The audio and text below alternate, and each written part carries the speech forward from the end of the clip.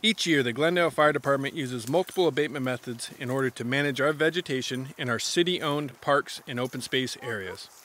During this year's brush season, we have allocated a portion of our open space vegetation management to be cleared by goats as a pilot program. This pilot will allow us to evaluate the effectiveness of adding an environmental-friendly method of vegetation management to our wildfire prevention program.